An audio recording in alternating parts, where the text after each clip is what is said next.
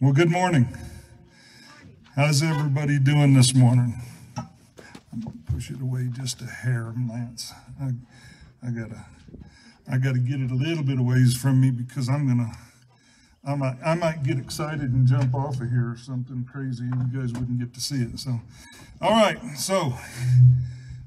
Here we go. You know, we have been studying through this last few weeks about the most important part of our whole Christian faith, and that is the fact that Jesus died for our sins. He died for our sins. He was buried and he rose again. And in the celebration of the festivals, that is called Passover. He died for our sins. Unleavened bread, he was buried. And first fruits, he was risen again for our justification. And so there is this 40-day gap now between first fruits and the 50 days actually between first fruits and Pentecost. And Pentecost is when we get to celebrate the fact that the Holy Spirit has come and has blessed the church with his power and with his strength. And the truth is, as I've probably said before with you guys, if you look at the Old Testament, that's all about God, the Father. If you look at the Gospels, that's about Jesus Christ. And if you look at the church age, starting in Acts chapter 1, we find the time of the Holy Spirit. And that's the time me and you live in. That's the time we are together and we are one accord, the Bible says. And so I'm going to be talking a little bit about during that time of the age of grace, we call it, where we are wonderfully saved by the fact that we have the blood shed by the perfect sacrifice, the blood of the Lamb, Jesus Christ. He was buried to prove that he was truly dead because there was an important transaction that took place there. Death had to occur, as I'm going to say again in the sermon, had to occur to pay for the sin debt that you and I had. Someone had to take that debt, and we're going to talk about that. But the thing is the blood shed forgives us of our sins, but the death is what, when he was in the grave, he was absolutely dead. Don't let nobody fool you with this nonsense that goes around that somehow he just swooned or he just happened to be asleep during that time. I've heard all kinds of crazy things. The truth is he was dead. And Jesus, by the power of the Holy Spirit, by God's power, all three are recorded in Scripture, that the power come upon him and raised him from the dead. And that gave us victory because of Jesus. It gave victory over death. It gave victory over Satan. His doom is there. And now we have this period of I think, introspection when Jesus was actually on the earth preaching and teaching during that time of 40 days. And then he goes back to be with the Lord. And then the church on Pentecost, on the day of Pentecost, you see, there's a pattern. The day of Passover, Jesus died for our sins. The day of unleavened bread, he was put in the grave. The day of first fruits, he raised from the dead. And the day of Pentecost, the Holy Spirit came upon the church and gave the church great power within the church to be able to have that as a gift of the Holy Spirit to us.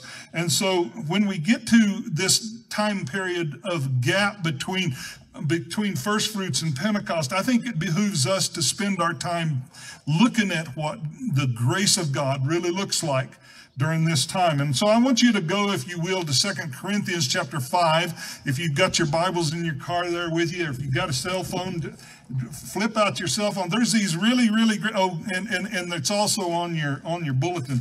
But listen, cell phones and iPads are not of the devil, okay? Just so you know, it's okay if you use your phone to read your Bible. Matter of fact, we ought to carry it with us all the time, amen? So what we've got here in 2 Corinthians 5, starting in verse 17, he said, and he has us in there.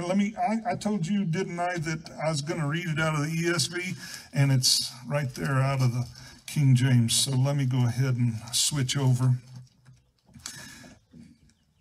Let me go ahead and get you started here. When we look at the scriptures and we see together 2 Corinthians 5, 17 through 21, therefore, if anyone is in Christ, he is a new creation. The old has passed away. Behold, the new has come. All this is from God, who through Christ reconciled us to himself and gave us the ministry of reconciliation, that in Christ God was reconciling the world to himself, not counting their trespasses against them, and entrusting to us the message of reconciliation. Therefore, we are ambassadors for Christ, God making his appeal through us. We implore you on behalf of Christ, be reconciled to God. For our sake, he made him to be sin who knew no sin, so that in him we might become the righteousness of God. Heavenly Father, this morning, as we come together and as we pray together, we do so as children of God. And Father, if there is someone here with us, either in presence right now or whether they are on Facebook somewhere, and they don't know this power of God, they don't realize what God has done for them, I pray that right now the Holy Spirit would open their eyes and let them see without a doubt what you have done for us through this death of Jesus Christ on the cross and his resurrection. Help us to keep you first in everything we do, say, and believe. In Jesus' name, amen. So we come to this idea of my sermon, and which is entitled "What a Deal." And I got to kind of explain that to you just a little bit. When I was a young pastor up in Northwest Colorado, I was pastoring a little church up in Rangeley, and I was in a teaching period with a nursing home. There was a group of, they called them the swing bed patients, but they were is in the hospital, but it was a one hallway that was dedicated to extra nursing for the elderly.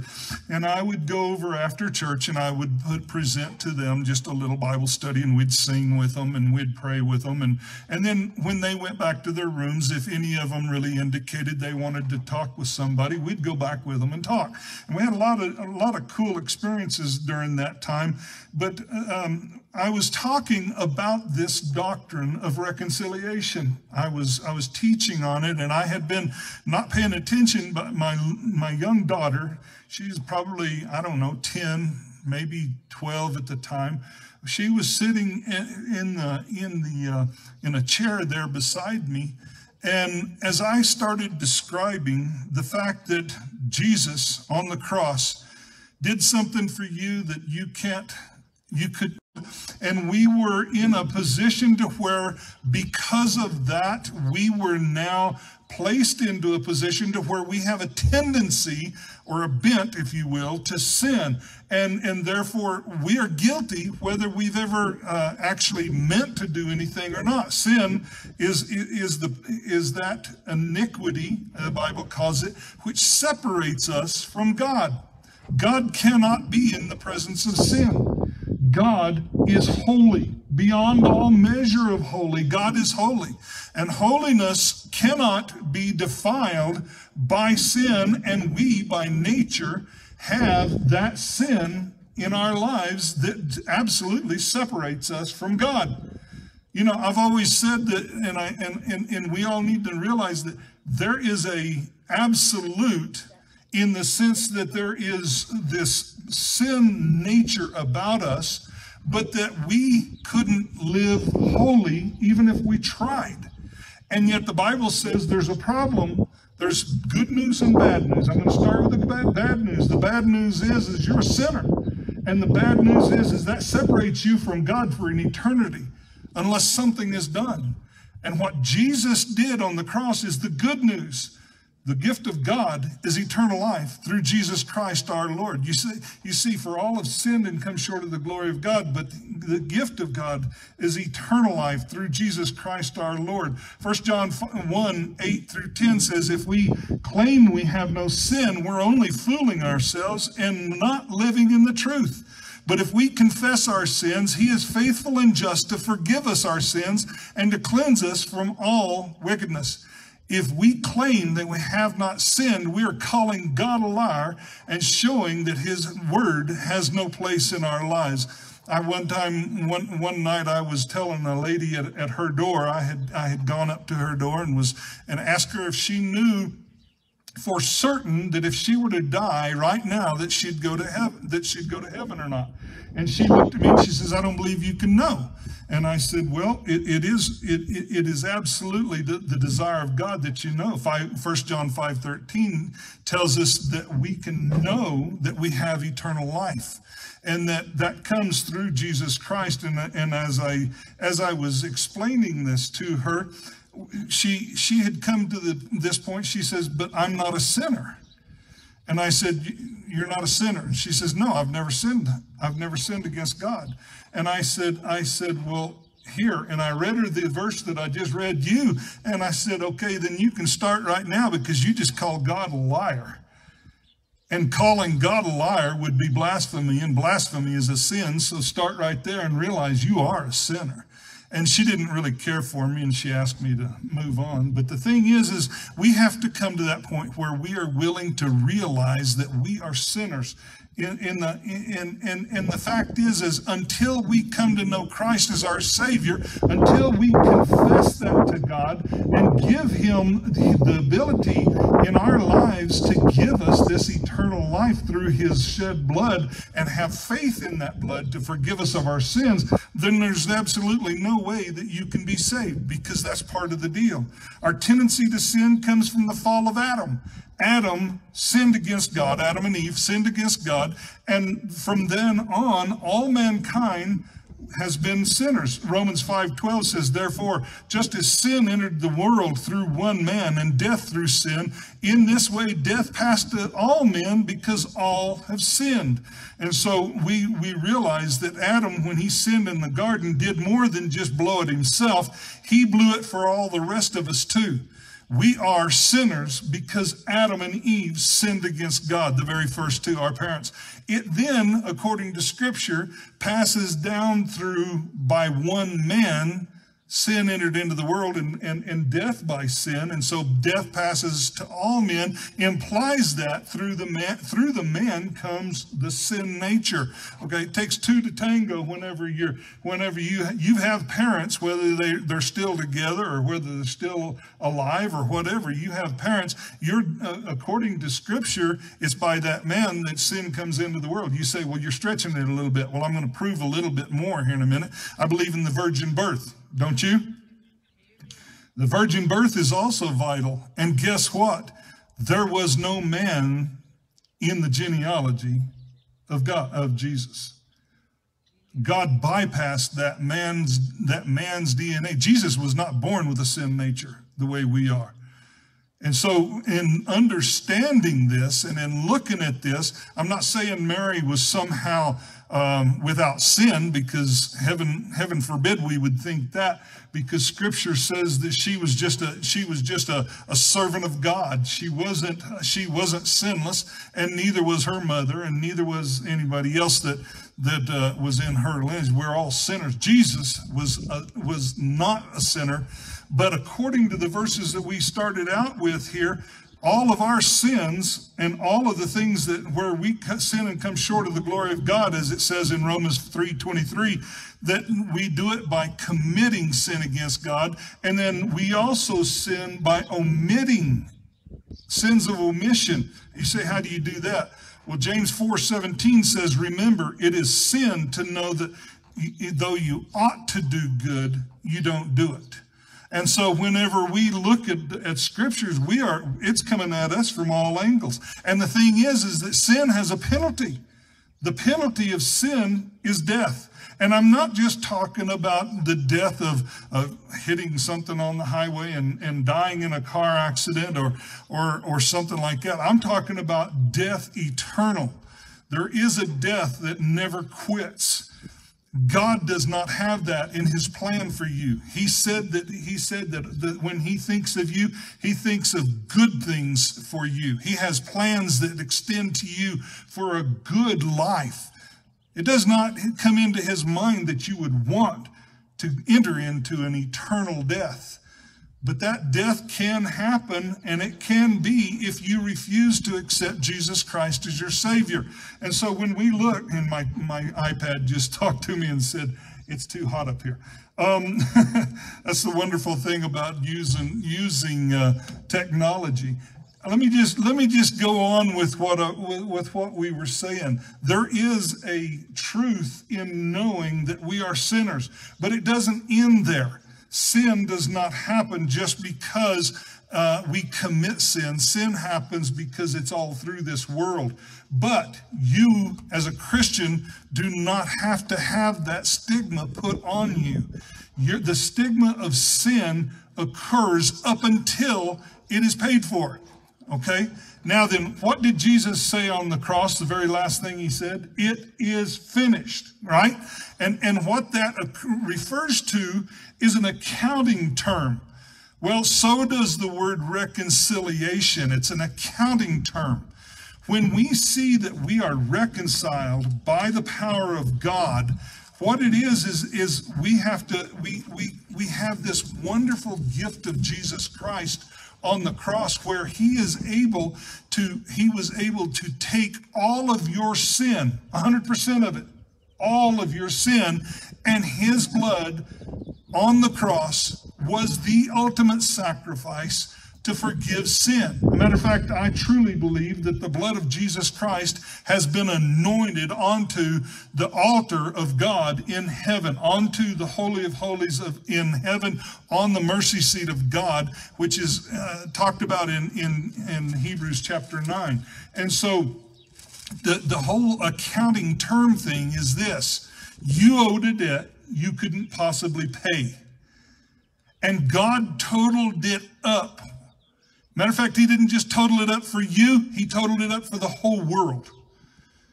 And Jesus went to the cross to pay for that sin debt for all of us.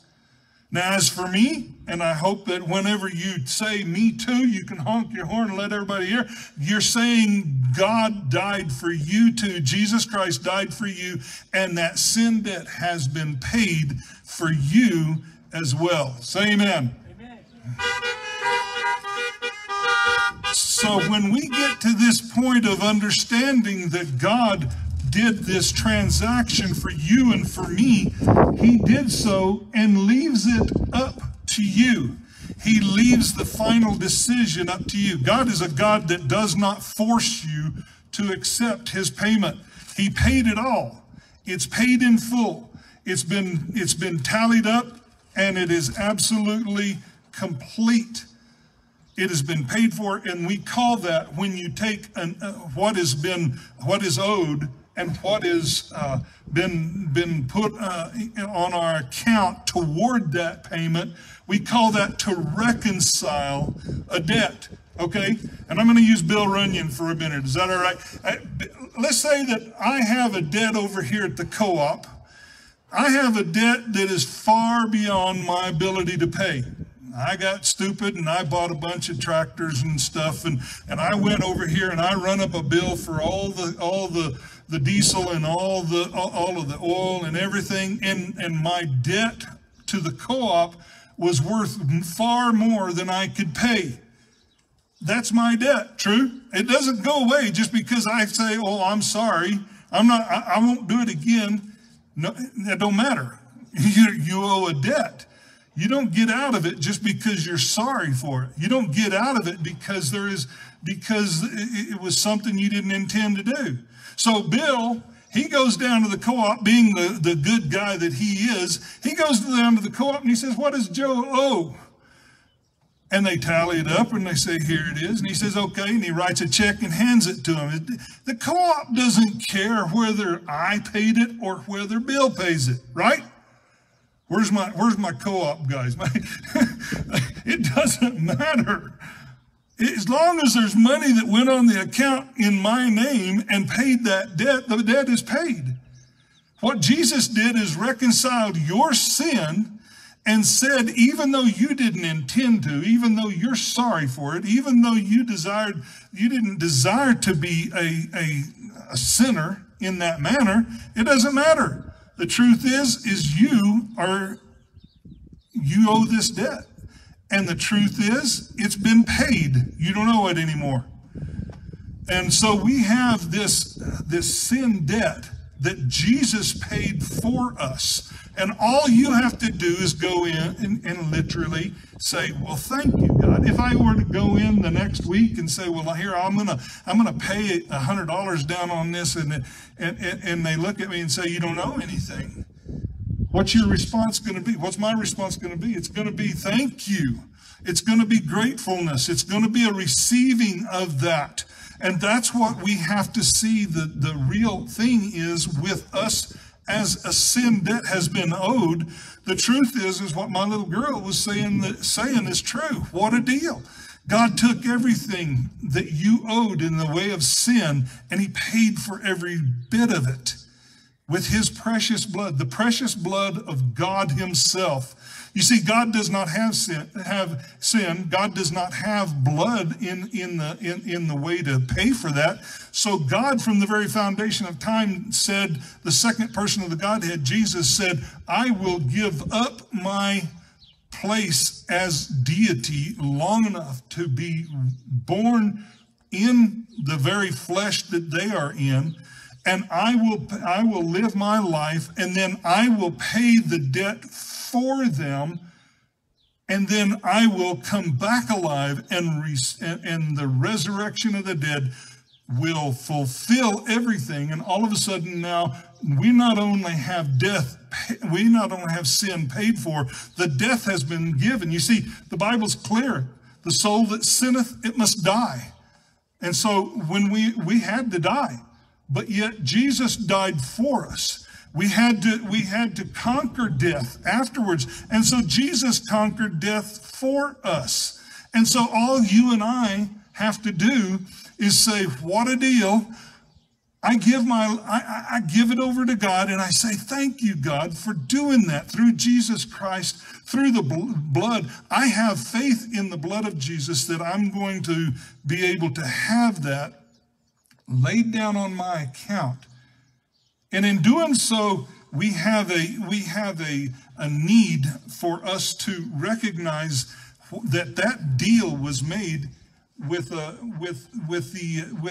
fact of being able to know that we are somehow going to be able, through faith, to encounter that givenness of God, that givingness to be able to know that we have been forgiven of everything, and now we have been given this opportunity for absolute 100% eternal life. How do we gain eternal life? It's simply through this. Jesus set it up to where once you accept him as your Savior, you get baptized and you are placed into Christ. That's what that whole picture of baptism is. It is the death, burial, and resurrection of Jesus. And when you identify with that, you are then identifying with the very thing that he used to pay your sin debt. And so when we come together in a meeting like this, we are coming together to worship God for that ability for us to know that Jesus was our Savior. God, thank you for that gift. Thank you for the fact that your blood was given for my sin. I didn't have the right thing to do to pay for it. I couldn't have paid for it if I tried. Matter of fact, your Bible, your word says that if I tried to earn it, it would be nothing except put toward a debt somewhere. It wouldn't gain the complete forgiveness. But since I am not there to have to worry about working, he said, Just trust in me and I'll pay it all. And so today I'm asking you, will you please look at your life and say, I know I'm a sinner. I know no matter how much I worried over that or stressed over that, or whether I was sad or whether I was all of these things, it has nothing to do with being able to pay it off. Jesus paid that off, and I trust Jesus. And when I trust Jesus for that, he wipes the sin debt out. Matter of fact, he says he puts us in Christ. And being in Christ is probably the greatest thing I love to meditate on. And that is that I am no longer a sinner. I am no longer a man who tries I might can't earn the right into God's presence, but rather that because of Jesus and because my faith in him, God reconciled me and you that have accepted Christ, reconciled us into the family of God. There's no more have to want to.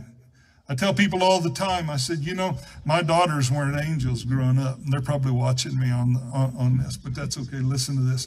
My daughters were never little angels. They were preacher's kids, just like anybody else's preacher kids.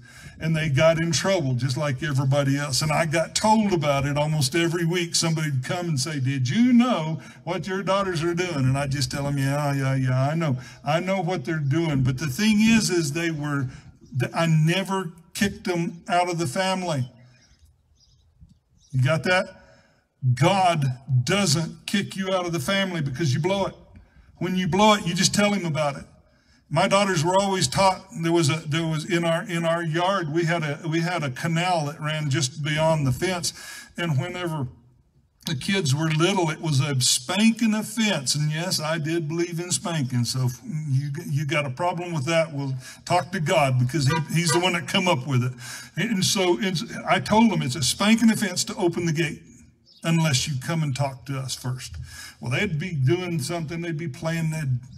They'd go up and they'd flip that gate open. And guess what? It's a spanking offense. It doesn't matter whether their ball was laying just on the other side or not.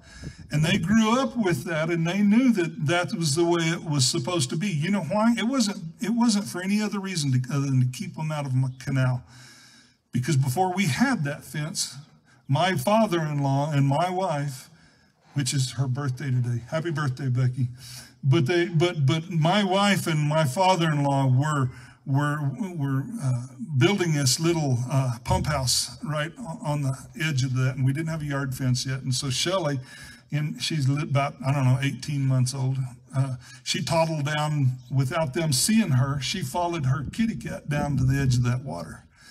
And I got this frantic phone call from my wife at work. I had just come home from work, and she called me, or I just come back to the office, and she called me, and she's bawling.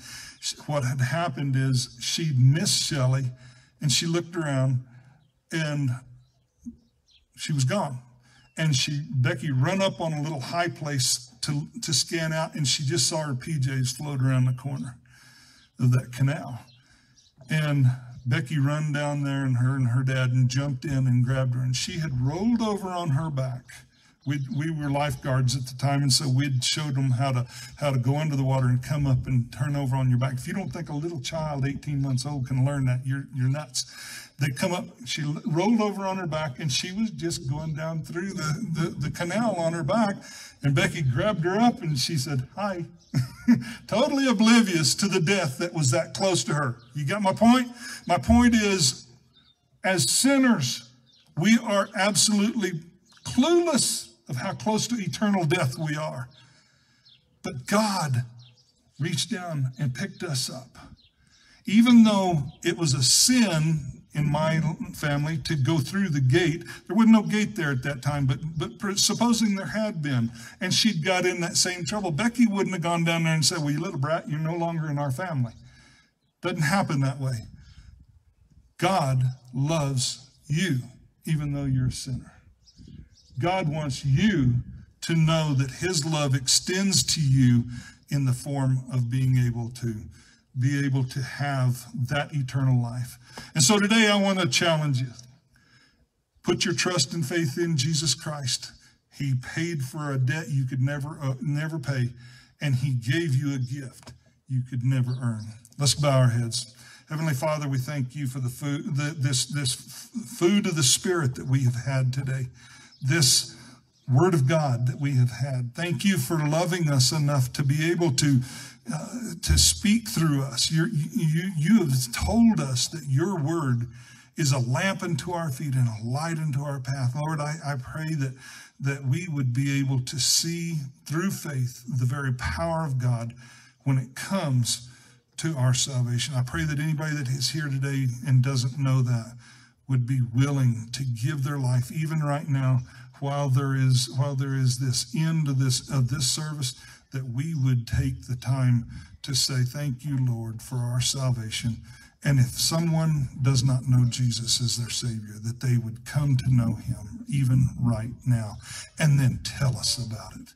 Tell one of us so that we can rejoice with them, and so that they can fulfill what they're said to do, that they would put their trust and faith in Jesus Christ, and that they would confess him with their mouths, and so that they would not be quiet about it, but they would tell others about that. In Jesus' name, amen.